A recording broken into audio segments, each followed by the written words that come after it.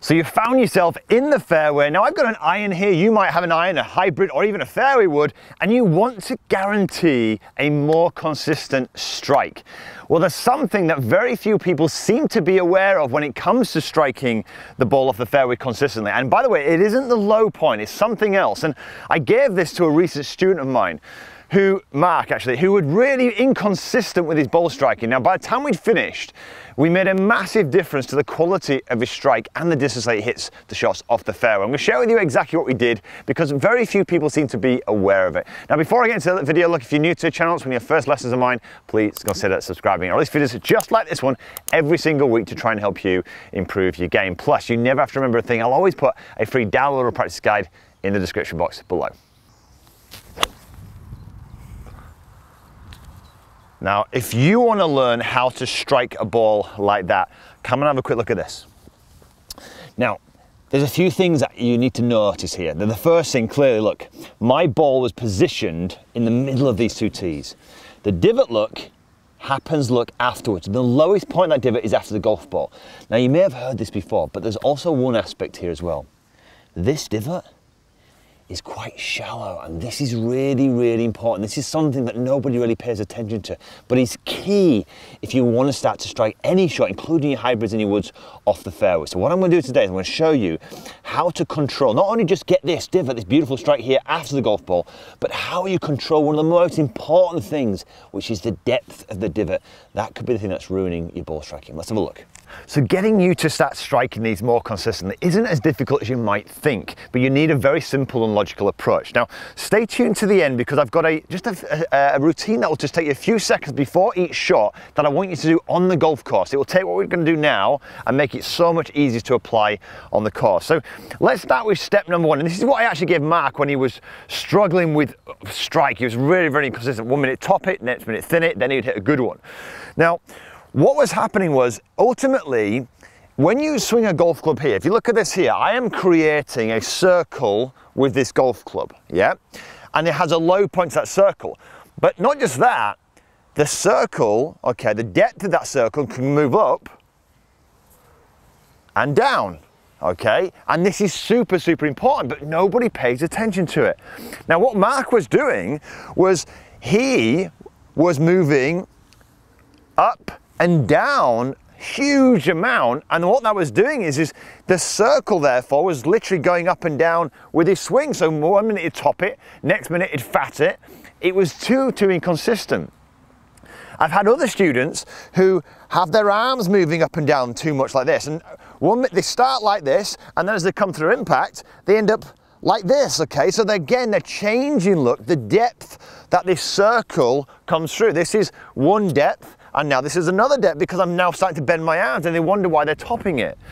So the very first thing I want you to do when you get to a golf ball is to pay attention simply to the depth of your arc. Try and control it. Now there are different ways you can do this, but the simplest way is this. And this is what I gave Mark.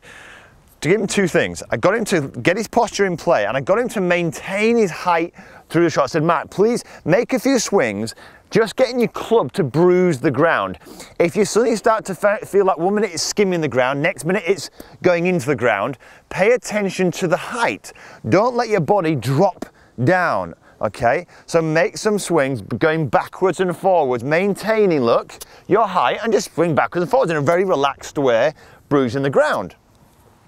The second thing I gave him, I said, look, I'm seeing when you're swinging back here that these arms are starting to spread apart.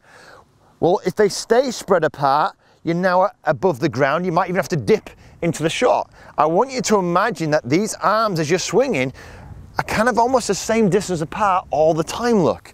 And when we're doing this, this is going to help you create and maintain, look, the radius of this circle. If they start to bend up, the radius is going to come in and we're going to top the ball, okay?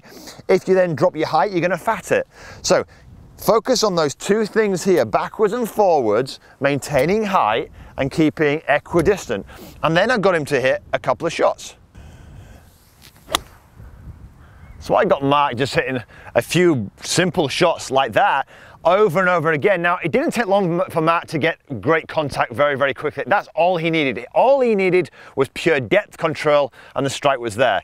But not everyone is that simple. So once you've identified, okay, I'm now controlling your depth, there's the next thing you've got to control, which is where's the low point of the divot itself? Where's the low point of this circle? Because like every single circle here or arc here, there's a lowest point. Now, luckily with Mark, all we did by raising the depth up, his low point was already in a great place, but yours might be a bit behind the golf ball. So even though you're controlling the depth, now you're bruising the ground, you're bruising it a little bit behind the golf ball. This will still lead to a fat shot, okay? But depth is what you control first. So now look, you do the exercises and you think, oh look, I can see my club striking the ground behind the golf ball. So what could we do to get that club bruising the ground, but bruising it ahead of the golf ball? Well, it's just some simple things you can just do as setup. And the first thing I would do is take your golf club, hang it from your sternum and ask yourself, where is it hanging? If it's hanging behind the golf ball, the chances of you hitting the ground behind the golf ball, thinning it on top of it, are pretty likely.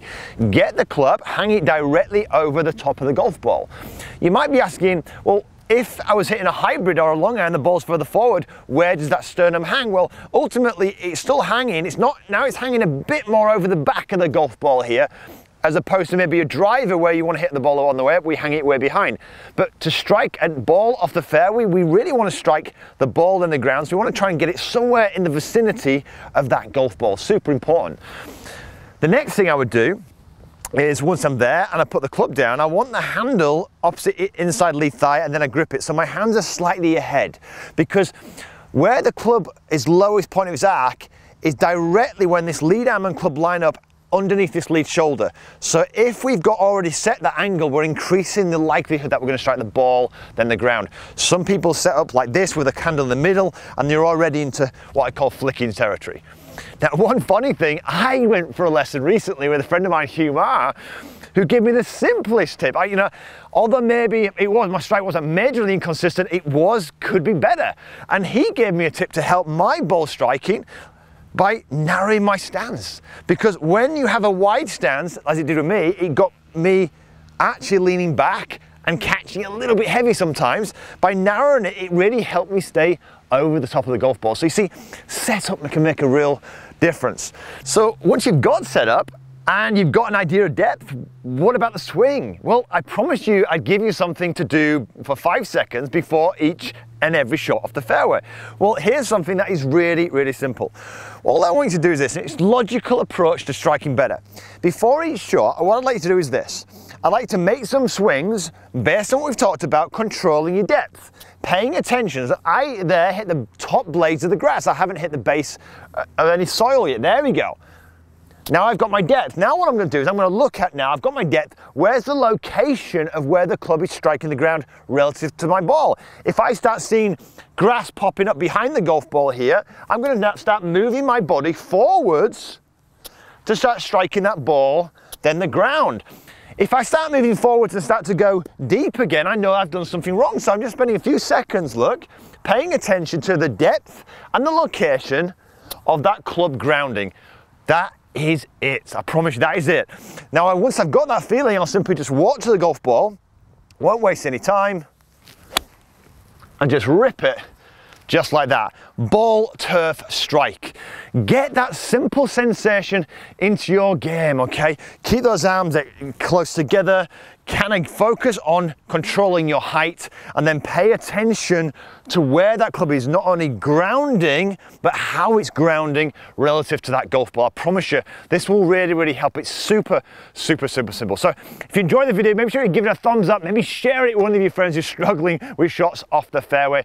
And do me a favor, look, if you want a video specifically on this with the hybrids and the woods, please check this one out right here. I've also put a free download practice guide in the description box below here.